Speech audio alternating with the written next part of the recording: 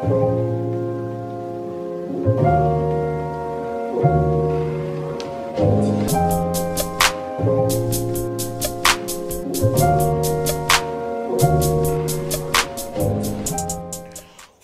whoa, whoa, whoa, whoa.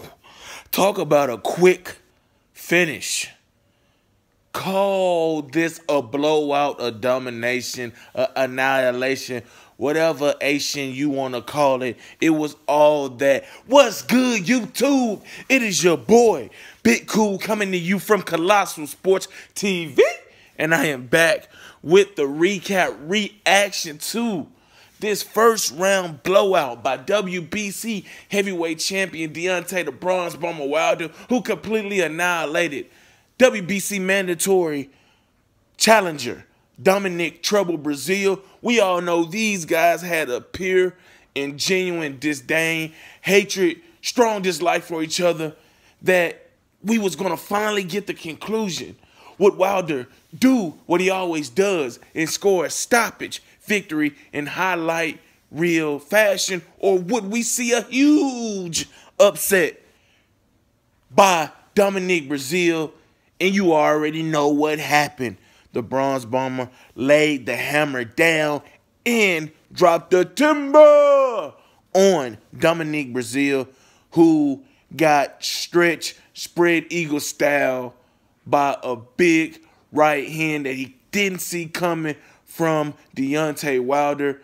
I mean, look, these guys talked about killing each other, permanently altering the lives of each other. But after it was all said and done, both guys showed true professionalism. Wilder walked over to Breazeale, told him he loved him or whatever. And obviously that was some shit that, yeah, while it was genuine disdain for each other, Wilder didn't want to kill this man. He was trying to sell a fight that needed to be sold, because this is not Wilder versus Joshua or Wilder versus Fury 2 or anything like that. This is a fight, like, this is a mandatory. We don't really want to see you fight, but we're going to watch because we love boxing. We know you can knock him out and blase, and that you fundamentally and technically flawed enough that, hey, you might get clipped. You know what I'm saying? But, you know, Wilder came out pumping that jab. Breazeale came out pumping that jab. But you can already tell the power of Wilder bothered Breazeale. Soon as that first right hand connected, he hurt him, pushed him back in the corner, you know, jumped in. You know, Breazeale landed some shots that pushed Wilder back, but it was just a matter of time. Those guys both went to throw right hands, and boom, boom. The shorter, crisper, quicker right hand from Deontay Wilder put Breazeale out for the count. Harvey Dent started counting and said, you know what, man, he got up, but he ain't fit to continue. Let me save this man from permanent damage. So nobody died. Wasn't nobody caught. But Breazeale was caught.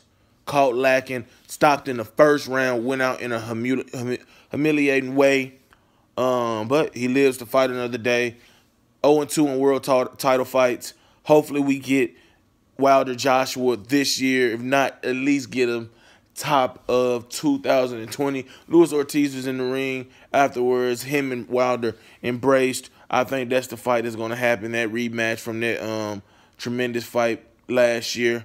But if you like this video, go ahead and give it a like, thumb it up. Drop those comments in the comment section down below. Give me your thoughts on this.